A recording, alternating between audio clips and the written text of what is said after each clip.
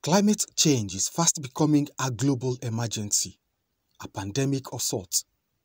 It is a reality that is forcing many countries to make drastic adjustments in energy production and consumption. Clean and green energy transition is fast replacing fossil fuels in several countries of the world. This global response to carbon emissions notwithstanding, many homes in Nigeria still depend on charcoal as fuel for cooking.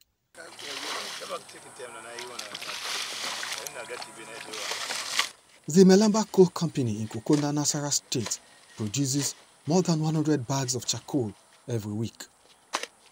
It is a family business run by natives who are oblivious of the effect of their enterprise on the climate. I reach 15 years. I do this kind of business. Anya Daniel understands the effects of charcoal production on her health, but has no idea it is destroying the environment. Go pack firewood for bush, carry come fish water, put for ground, carry garma, fish. The time you go open myself, fire, heat, they worry you for your body. See how we don't leak duka. Like we men, you no go feel power. You no go feel power because that's heat where they if you put water, that heat where they come out.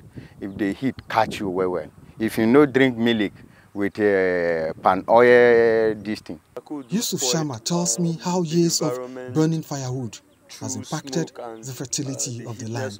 To farm in the place we have burnt charcoal, all the crops will not bear it because that place is no more fertile. More than 7 years now I am into the business. In those 7 years that you have been cutting trees to produce charcoal, have you planted any tree? No. Why? Not for us to cut and buy, we will not be able. We don't have that money to buy tree and plant. Once a densely forested location, Melamba Coal Company now displays remnants of felled trees. The situation in several communities across the country where charcoal is produced. Distant sound of jigsaw got me moving further into nearby woods. It is one of the many locations from where Melamba Coal now gets its supply of raw materials, fresh felled trees for charcoal.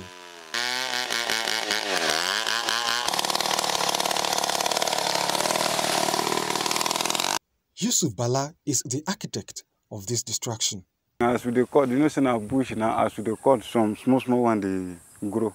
That's why we know the plant. Now we not get seed where we could plant. That's the only thing. One could not help but wonder if there are no regulations to discourage unfettered deforestation for cooking fuels. Minister of Environment, Mohammed Mahmoud Abubakar tells me there are. As we stand, exploitation of charcoal has been banned. Forest product suspended. The situation, I found out, is a dilemma of sorts, a battle between livelihoods and sustainable use of natural resources. So we are trying to adapt in our own way and give our people alternative source of not only livelihood, alternative source of fuel as well. Experts in the environment sector tell me that this dilemma can be resolved by providing clean cook stoves as alternative to the use of charcoal. Firewood and all those unsuitable fuels are leading to 94,300 deaths annually. Nigeria is upscaling from, domestic and traditional cooking methods to LPG.